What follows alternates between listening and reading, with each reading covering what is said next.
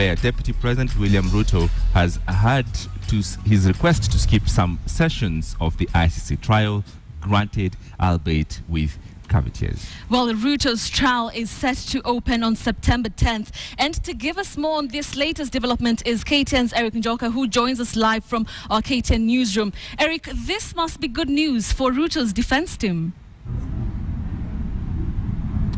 Well, you remember that William Samoei Ruto, who's the deputy president, had gone to court or requested to have to be absent during his trial on the 17th of April. What he says is that he wanted the court to waive his presence throughout the trial, actually. And what happened? The prosecutor denied this, and this happened when witnesses were pulling out of the case, and this was a pullback or a setback, if you like. And what happened? The ICC Rome Statute states that the accused persons are generally required to be physically present at the trial, the full trial, and also the chamber exceptionally permits any accuser, when necessary, to pull out or to have an excuse to pull out of the case or the trial. His duty as deputy president has granted him the exception of making such an excusal reasonable to strike a balance that the ICC is saying. What happens is that they've given him a condition that Ruto has to attend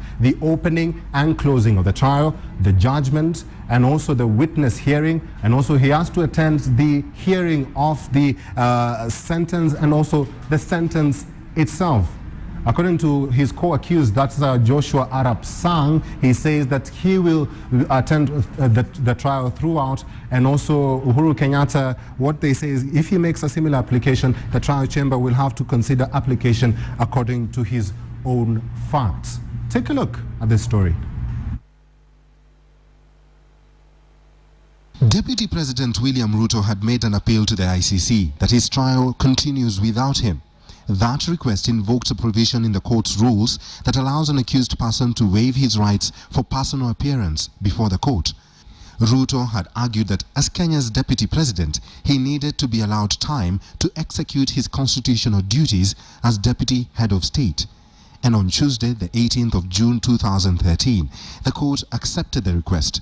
Through a statement, presiding judge Chile Eboe Esuji conditionally allowed Ruto not to participate in some of the trial sessions, but outlined crucial sessions in which he must participate in person.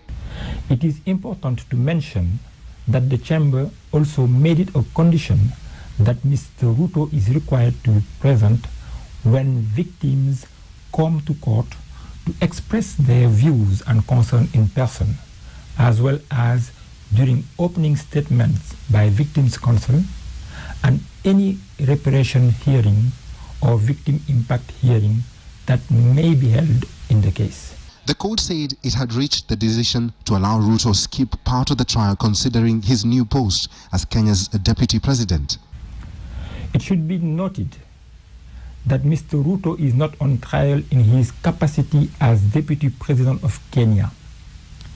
He is being tried in his individual capacity for allegations of crimes made against him personally. The chamber, however, ruled that his position will not grant him immunity from standing trial at The Hague. It also dismissed Mr. Ruto's request to be allowed to attend his trial through video link. The judges ruled that Ruto must observe the obligations in the March 8, 2011 summons to appear. The obligations, among others, require the accused to refrain from corruptly influencing or interfering with the witness's testimony. The decision was carefully considered and delivered in a way that seeks to avoid any negative impact on the participation of victims. However, one of the chamber judges, Olga Herrera, appended a dissenting opinion, saying it would be wrong for Ruto to be excused from trial based on his status. The other accused persons, Joshua Arap Sang, has vowed through his counsel that he will be in attendance throughout the trial. Eric Njoka, KTN.